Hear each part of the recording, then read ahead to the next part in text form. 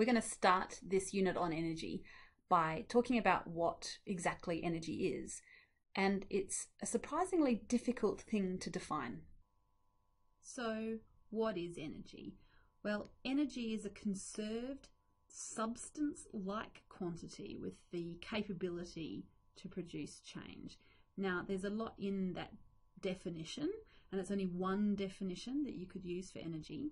Conserved means that energy can't either be created or destroyed, so there's always the same amount of it, so it can't be created or destroyed.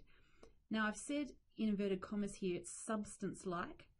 It's really important to note here that it isn't a substance, but we can say that it's substance-like in that it can be transferred from one storage mode to another, a bit like using an analogy of money.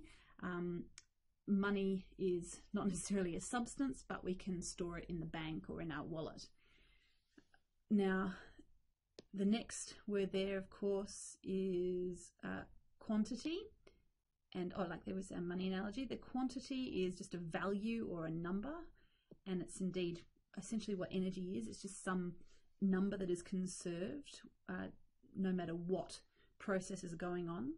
And when we look at the words capability to produce change, it basically means that energy can do stuff.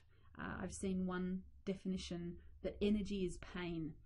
If you have energy in some form, it can be used to create pain by using it in the right way.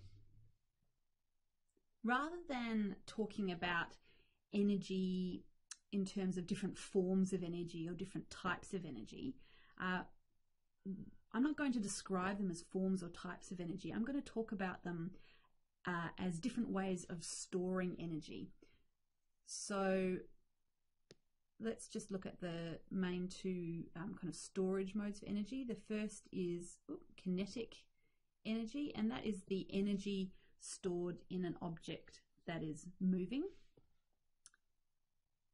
The second that you probably have heard of is potential energy, and that's energy that's stored in a field. So, for example, a gravitational field or an electromagnetic field. And we are going to talk later about internal energy.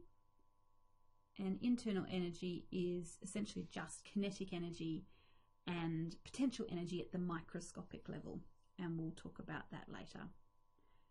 Now, in this topic, we're going to be focusing on kinetic energy and potential energy, usually in gravitational field, and also we were talking about potential energy stored in a spring or in an elastic substance. We're going to learn about some key facts about energy, that it can be transferred from one storage mode to another. So from kinetic to potential, or different types of potential. Energy can be transferred from one object to another. And of course that this idea that energy is conserved will be revisited.